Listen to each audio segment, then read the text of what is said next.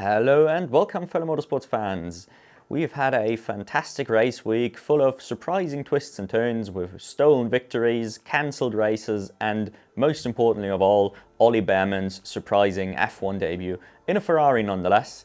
And as always, we will be talking all about it, but we begin with the slower classes first. The Formula Winter Series has finished its very fun and entertaining 4-round season, and Griffin Peebles has won the championship in style by winning both races against P2 Cardenas. He was also P2 in both of those races, so a very fitting end to the championship. MP triumphing over Campos, and yeah, a storyline which might continue in the Spanish F4, eh?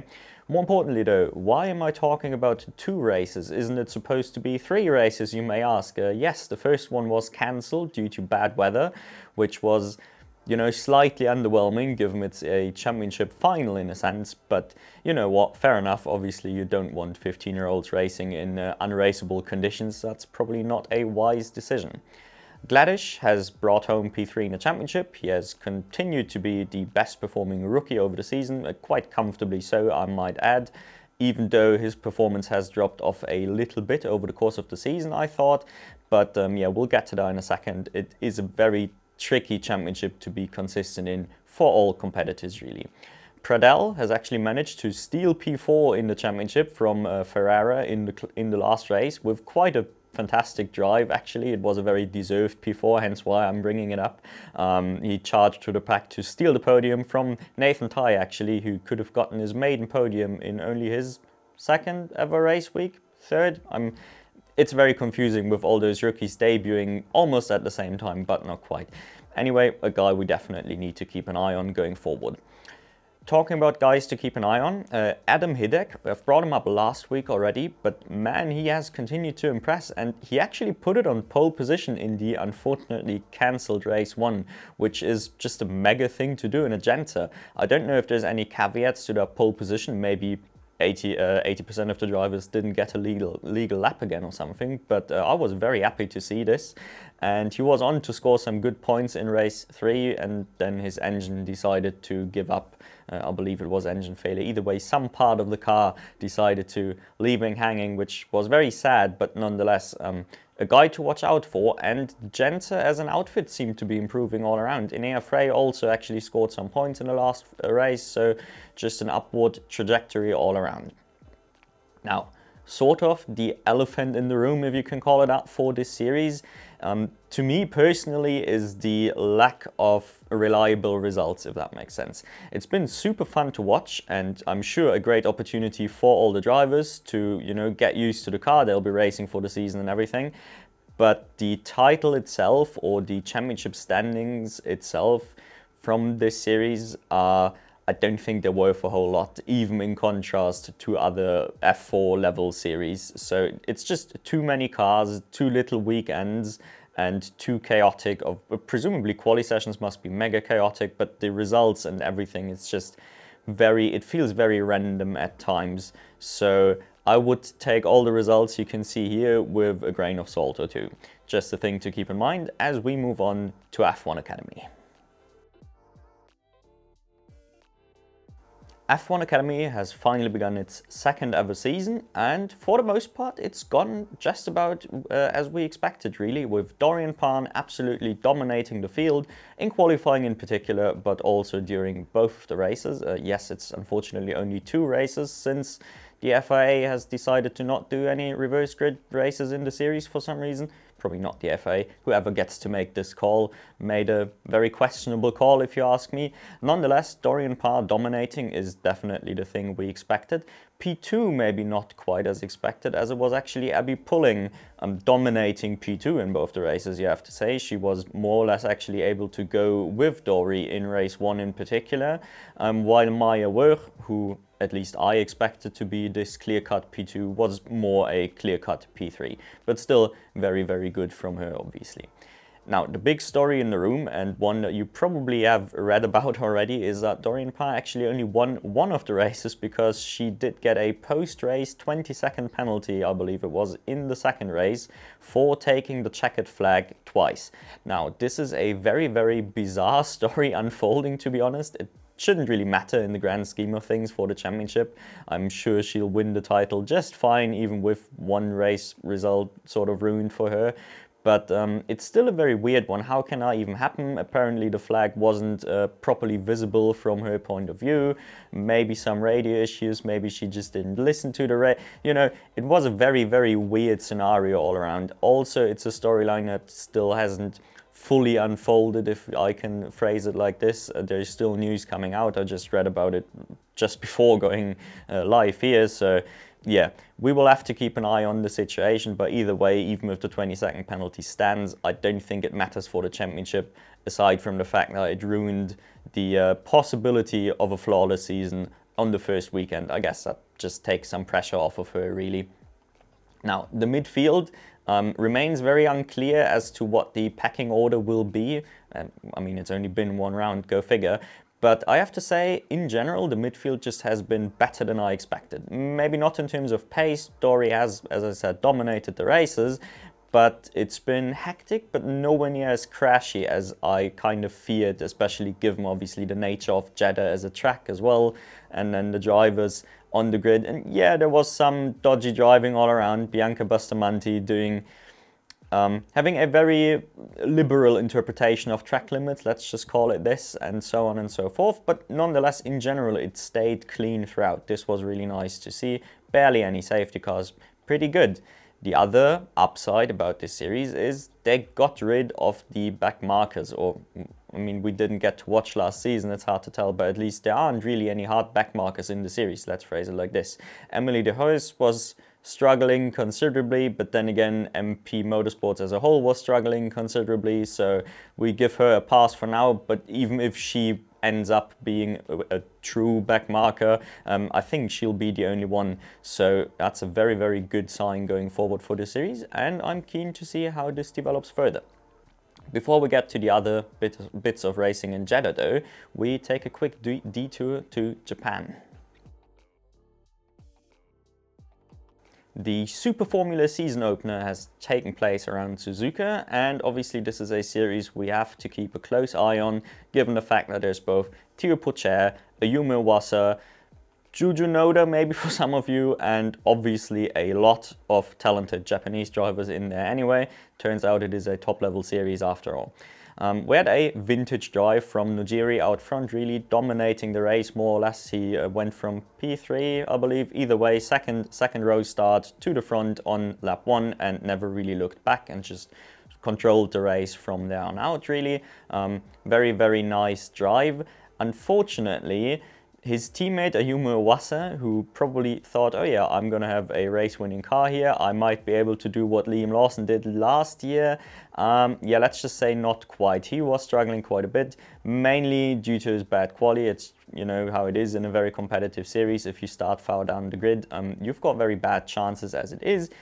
I thought he made the most of it, more or less. He went on the counter-intuitive strategy, whatever you want to call it. He stayed out very long, which is not the norm in the series, and sort of made this overcutty strategy work with the fresh tires at the end to bring home a P9. So definitely not bad, but yeah, not quite the Lawson experience from last year. Teo Pourchaire had an even worse time of it. Now his car is also not as good, that just has to be said, but nonetheless he was actually a back marker throughout the race and ended up crashing himself eventually. At least I think it was himself. They didn't show the replay if I remember correctly. Yeah. So definitely not the start you'd expect from the reigning F2 champion, and I do hope he can bounce back. But honestly, with this look, him doing anything like what Lawson did last year just looks very, very unlikely at this point already, I might say. Last but not least, Juju Noda actually did better than we thought. Obviously, she shouldn't be in the series. I think that's just categorically true. This is at least one step too many at a time. But nonetheless, she actually had like half decent pace. Yeah, she qualied at the back. Yeah, she was a back marker in the race, but crucially her race pace was like on par with the guys around her really. So actually it looks like she might grow into the seat a lot quicker than I expected her to. And that's really nice, and we'll definitely keep an eye on it going forward. Now, there wasn't just SuperFormula, there was also the Formula Regional Japanese Championship. That's one that I normally don't watch, or rather I haven't the last years, because first of all, it is only in Japanese, and my Japanese isn't that great. So there will be some limitations to what I can say about the series, but nonetheless, I thought we should at least keep an eye on it. So the few quick pointers I can give you is Michael Sauter and G.A. Okuzami and Kizuku Hirota, definitely butchered at least two of those names, will probably be the dominant title contenders. Sauter in particular looked like the guy to beat. Unfortunately, his team sort of fucked him over by just not giving him a car to start the race within race one. This is where speaking Japanese would have been helpful. I don't know what happened to both him and Sebastian Manson, but yeah, neither of them started race one. But yeah, so I think the championship will probably be between those three at least, obviously if the power dynamics stay roughly what they were here. So yeah, we'll keep an eye on it going forward, but don't expect me to be too in-depth about it. If you like this sort of content and want to support it, then please consider leaving a like or subscribing to the channel if you don't want to miss any future videos. Now, you've been waiting for it. Finally, it's time for the big story. Ollie Bearman in F1 as a sort of emergency replacement for Carlos Sainz, who had to get surgery. And honestly, his F1 debut has been excellent, I want to say. Now, obviously, it wasn't perfect. He didn't beat Leclerc magically, but I think you just can't. I think that would be incredibly unreasonable to expect, even if Leclerc was only half the driver he is. So going into this race with zero practice and just not anticipating to race at all, really, he actually did the quali session for F2 anyway beforehand. And so to just change car and adapt instantly and actually only miss out on Q3 by a couple hundredths behind Lewis Hamilton, who I think he's been half decent in quali in the past, if I remember correctly. I don't know though. So yeah. This debut is really one to remember. He definitely made sure to get his name out there. He made the most of this race, I think. He worked his way to P7 quite nicely throughout the race, but in general, this was just about showcasing that yes, he can keep it clean, he can be solid, he can just execute whatever you know, joke of a strategy Ferrari have prepared for him. No, I think they actually did all right this weekend. So in general, yeah, if there was any people questioning whether or not he deserves a seat for next year, he definitely made this harder to question now, I want to say. Other F1 related news, unfortunately, have been quite limited. The racing remains rather dull. Verstappen and Red Bull keep dominating, which again, lovely to see, but maybe not super entertaining for 90 minutes in a row. And unfortunately, my spotlighted driver from last week, Lance Stroll, went back to his, you know, not so great self by putting it into a wall. And this therefore instantly ends our F1 related segment of the show. On the more interesting side of the equation, on the F2 side of the equation, Ollie Bearman's F1 debut actually more or less ruined the weekend. Now, ruined is a bit too far, definitely. But considering he put it on pole, him not participating in the races definitely changed the entire flow of the weekend. He was set to be one of the protagonists in the feature for sure.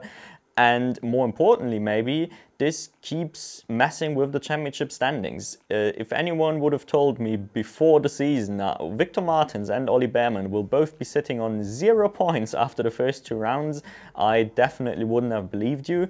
In Martins' case, this was once again him putting it into a wall in the sprint. I don't really know if incident or by himself. And then he just, well, turns out the art just eats tires for breakfast, so his tires couldn't make it through the feature race, and he was sort of doomed to drive around P15 in the closing stages, which was very depressing to see. So this means we have an entire different roster of championship protagonists. I don't really feel confident calling them protagonists just yet, because it is still very hard to see either of them at the top at the end of the season, but nonetheless, yeah, they are putting the name in the hat, so to speak. one of the guys now surprisingly at the top of the standings is Dennis Hauger. And obviously, yeah, in terms of driver ability, it's not super unlikely to see him with a sort of Drugo-esque season to snipe the title. If there's anyone on the grid who could do that, he's probably in that conversation.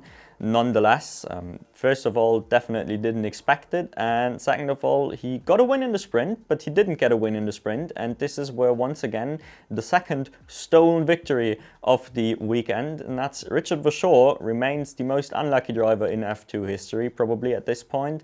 Yeah, he won the sprint race, pretty dominantly so, I might add, or convincing at least is the better term. And unfortunately the car was illegal. Both he and also Roman Stanek from P8, I want to say. Either way, he was on to score points. Both got DQ'd after the race, and thus Hauger then inherited the win. But yeah, this really shouldn't happen. I don't know, first of all, why is it always Verschoor who keeps getting the illegal cars when he's actually in a winning position? And yeah, that's just really unacceptable from Trident as well. I feel like, come on, the one time you actually bring a car that's capable of fighting and then it's not race league, like, what is this? Come on, get it together. Another guy who did really well in the sprint and definitely profited from the DQ, obviously, but I want to highlight him on his own, is Paul Aron. I didn't expect too much from Paul Aron going into the season. I already apologized for that last weekend after seeing his debut. But actually, yeah, he continues to impress even more, I want to say. It was a really sort of measured drive in the sprint race. He started from pole, he went into it saying, okay, sure, if we can fight for the win, we try, but he was very realistic with his expectations, very focused on just maximizing the points he scored. And yeah, guess what? That's actually what he did. He conceded a few positions that he just had to concede because the guys were much quicker, got rewarded by getting one of them back post-race, and there is that. Yeah, nice podium and another very, very good run from a young driver. Speaking about good runs from young drivers, Kimi Antonelli, the big guy we have the spotlight on for very, very obvious reasons. And I want to say another thing where Bearman kind of fucked us over a little by not being in this race. He did all right, but it's very hard to tell this with any degree of certainty just because there's no comparison, right? He scored P6 in both races, good job. Decent scrapping in the midfield, struggling a little on the opening laps. In general, doing very well in the race pace department. Did well in quali as well, I might add. Only 2/10 and a bit behind Bearman, who, as I said, put it on pole. It's Antonelli's very first time on a street circuit, actually. I do want to highlight this as well. He's not used to racing in this environment with walls all around him. So on this account, a very, very good run, a very nice weekend. But again, maybe the Prema was the dominant car and he should have been on the podium twice. You know, it's very hard to tell without Bearman there. So take it for what you will. Definitely not a hate-worthy result, I might add, though, to, you know, for the Twitter users in the audience. Now, a couple other people we want to highlight. This is mainly from the feature race, which is Fittipaldi and Kushmaini. Both of those, they were really the dominant force in the feature race together. Maini led the first portion, Fittipaldi then eventually showed that he has in fact the quicker car or race pace or whatever. But yeah, 1-2 from these two guys. Again, think about this. Try to go back mentally like 4 weeks and think about someone telling you, oh yeah, we will have Enzo Fittipaldi and Kushmaini in P1 and 2. Talking about unpredictable results though, this one's even worse. Cordil almost got a podium. I don't know if you can understand sort of how absurd that was, and it was only because of strategy. We need to highlight this. A mixture of strategy, other teams getting their strategy wrong, and a very convenient safety car timing sort of brought Cordil into a situation where he was on for podium. Now, he got passed 2 times on the last lap just to ensure this doesn't happen, and he only has to settle for P5. But still, the feature race was, in the closing stages, a bit absurd. I think we can be fortunate though that the other 2 people who could have gotten into these very lucky strategies actually didn't end up profiting from it, which, I mean, up to your interpretation if that's good or bad. Obviously I would have loved a Taylor Barnett result in particular, but for you know, coherent results at the end of the season are actually like comparable. I do appreciate that we don't start with even more bullshit right out of the gates. In general, the championship is incredibly wide open, so this is your perfect opportunity to drop your predictions down below as to who's now going to take the title. I think at this stage, honestly, I might just double down and I'm going to say it. Kimi Antonelli will be the F2 champion at the end of the year, just because his competition so far is not participating at all, at the very least not in the points scoring half of the field. But yeah, leave me your own predictions down below. Thank you all for watching, and I'll see you all in the next video, which will be coming at the end of the week, because there's been an entire NA portion of feeder series racing as well, which definitely didn't fit into this one. So I'll hopefully see you there.